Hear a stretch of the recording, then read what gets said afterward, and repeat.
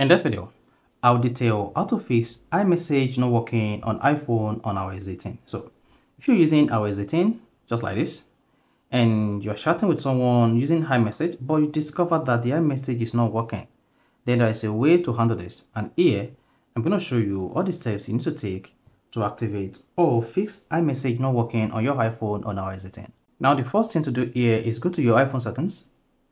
On the settings page, scroll down and click on apps. So if you're using iOS 17.5, locate messages on the screen and click on it. But for iOS 18 users, just scroll down, click on apps, and here you want to scroll down and locate messages. Click on that. Then once you're on this page, make sure iMessage is enabled. If it is disabled, if you disable iMessage just like this on your iPhone, either on iOS 18 or 17, and you try to send an iMessage, so send iMessage like this as an iMessage message instead of SMS, and you hit the send button.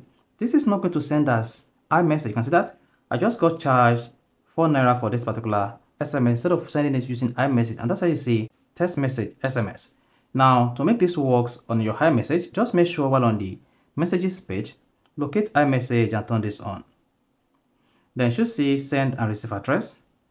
No address is right. Then waiting for activation. Once the iMessage has been activated, you should see your iMessage phone number here, just opposite send and receive.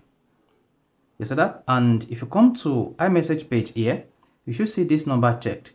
Once the number is checked, you can now go back to the messaging app on your iPhone like this.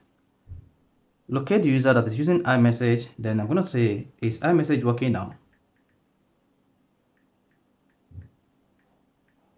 Now, instead of this message to be sent as SMS or text message, this is going to be sent as iMessage. You can see that?